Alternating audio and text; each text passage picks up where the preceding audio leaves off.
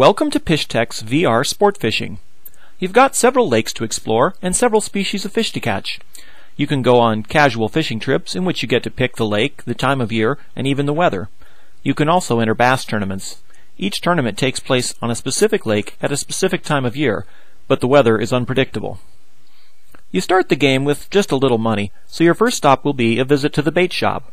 The shop has everything you'll need, from rods and reels and lures to electronics and even new and used boats. At first you'll only have enough money for a rod and reel and a few lures. Take your time at the lure rack. Every time you visit the bait shop, the assortment of lures will be different. There are thousands of possible combinations of styles, sizes, and colors. If you find your favorite lure in stock, it's a good idea to buy several of them. You're going to lose some lures from time to time. Once you have a rod and some lures, it's time to go fishing. Until you can afford to buy a boat, you'll be fishing from the dock on the lake of your choice. You can pick the view of your choice when you're fishing. You can change the view in the options screen or by pressing the V key. You can also zoom in and zoom out in most views using the Z and A keys. In the first-person view, you can hold down the right mouse button and move the mouse in any direction to look around. When you're fishing, you can hold down the right mouse button and move the mouse to turn to face the direction you want to cast. When you're ready to cast, click the left mouse button.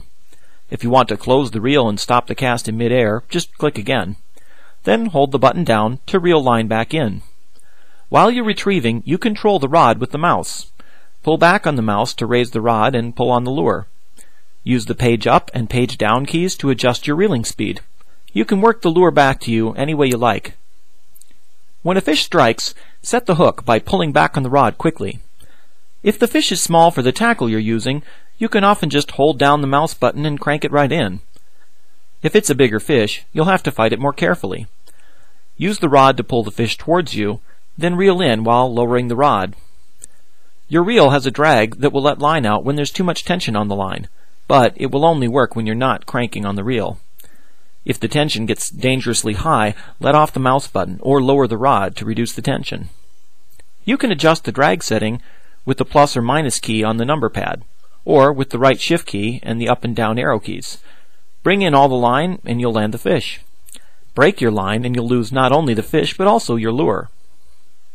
It's possible to snag lures on weeds, logs, and other cover. Some lures will snag more easily than others on different types of cover. If you snag your lure, just crank on the reel or tug with the rod to try to free it. Depending on how badly it's snagged and on the strength of your line, you might pull it free or you might break your line. There are some tagged bass around the docks, and catching one is worth hundreds of dollars. Catch enough tagged bass, and you can buy your first boat. Your first boat will probably be a basic old fishing boat. It's nothing fancy, but it will get you out on the water. To drive the boat, select a view you like, and use the up arrow key to increase the throttle. You can let off the key to keep running at the throttle setting you've selected. Use the down arrow to decrease the throttle. When you're stopped, you can hold down the down or up key to shift into reverse or forward gear. Use the left and right arrow keys to steer. When you found a place you want to fish, stop the boat and click Fish. If your boat has an electric trolling motor, you can still use the arrow keys to control the boat while you're fishing. If not, you'll be drifting with the wind as you fish. When you're ready to move again, just click Drive. Your boat has a limited fuel supply, and, if it's got an electric motor, a limited battery charge. Driving the boat with the outboard will recharge the battery somewhat. Your battery will be fully charged at the start of each tournament day or each fishing trip. You can buy fuel for the boat at the bait shop. Some boats have fuel and battery gauges on the dashboard. Others have removable gas tanks with fuel gauges on top. Use a first-person view to check the gauges. Be careful driving your boat. If you bump the bottom at low speeds, you won't hurt anything or risk getting stuck, but if you run into the shore or into very shallow water while moving fast, you'll run your boat aground. In a tournament, it takes 10 minutes of game time to push the boat back into the water, and those 10 minutes can make a big difference in a tournament. Once you've got a boat, it's time to start competing in bass tournaments to earn money faster. In each tournament, you'll compete with several simulated anglers, and the 3 people with the heaviest total weight will win cash in each tournament. There's extra money to be made for bringing in the heaviest single bass of each day of the tournament. When driving on the lake, pay attention to where you're going, especially during tournaments when there's a lot of boat traffic. If you hit another boat, you'll be disqualified from the tournament. In a tournament, you'll often want to use a fairly heavy rod and reel, so you don't have to spend a lot of time fighting a fish. You want to get them in the live well as quickly as you can. On the other hand, heavier tackle can't cast as far with lightweight lures, and sometimes heavy line may be too visible, and you might not get as many bites as you would with lighter line. When you're fishing just for fun, you might prefer to use lighter tackle, just for the challenge.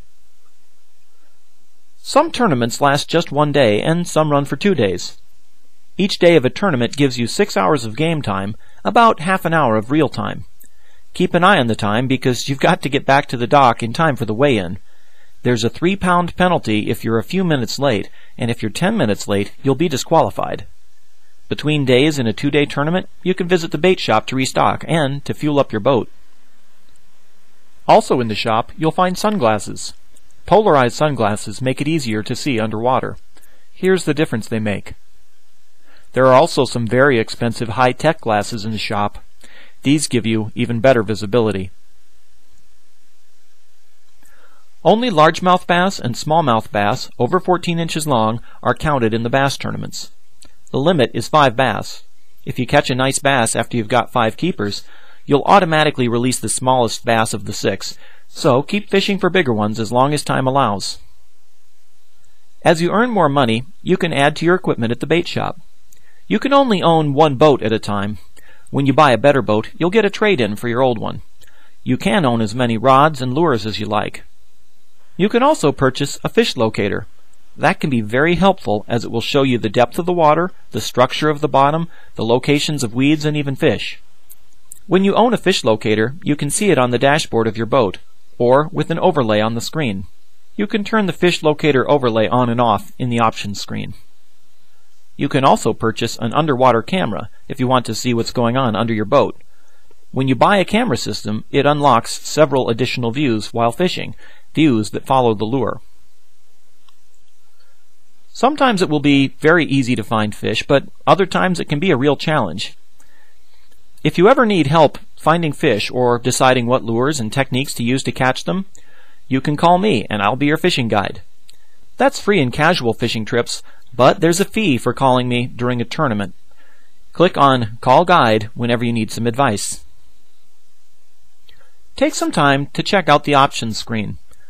You can adjust the graphics settings to make the game run smoothly on your computer, enable special features like the Vuzix VR920 virtual reality eyewear, and the Sticks controller, and adjust the skill level. Setting the skill level to beginner makes the water a little clearer for spotting fish. It makes lures snag less easily, and it makes fish a little less picky, and it makes tournaments a little easier. If the fishing seems too easy for you, raise the level a notch. Well, that pretty much covers it. Fish your way up to the top level tournament, earn your ultimate collection of tackle and equipment, or just go have some fun with the fish. Good luck!